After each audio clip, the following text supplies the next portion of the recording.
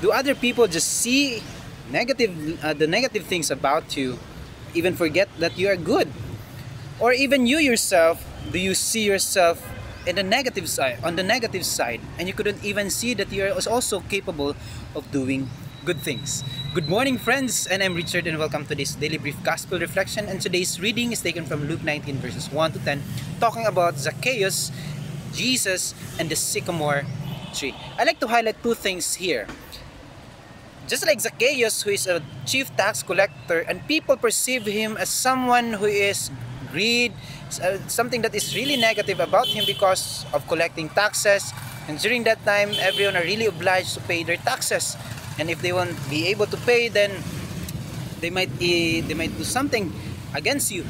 And on the other hand, being greed also, that they are so wealthy that they even forget about other people, and even people look at even them sees their dignity as something very high.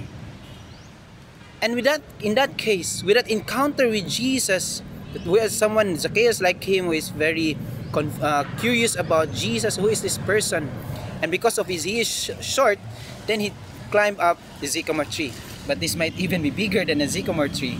But in that case, I'd like to pinpoint here that even though other people look at us negatively, or look at us differently, or just see even the negative things about us, and even ourselves, there will be times that you would only see the negative things about us, and even more be disappointing because we can only see these things. But mind you, friends, in the gospel today, Jesus reminds us that He sees that you are capable of loving, that you are good, that you are generous, and all the good things.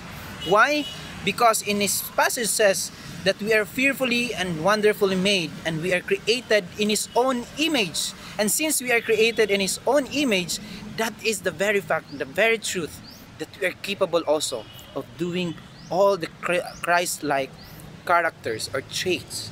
And so, dear friends, if you see that, let that go out in you, believe in that, and do certain actions in order for you, and of course certain actions, and pray for it, so that you'll be able, such traits will be unleashed out from you. And mind you, in the second point that I'd like to highlight here, as you unleash it out, eventually you might even become a sycamore tree of other people, allowing others to be able to see Jesus, to experience Jesus, and for them to prove in themselves that really Jesus exists in this very world, wherein truth is being distorted. And so, dear friends, always remember that Jesus sees in you that you are loving, you are generous, you are good, and you can be capable of all His traits. And may yourself be a sycamore tree towards others. And so, to end, always remember that you are blessed, and such blessings are not meant for you to be kept, but for you to be shared to others. May you have a great day. Adios.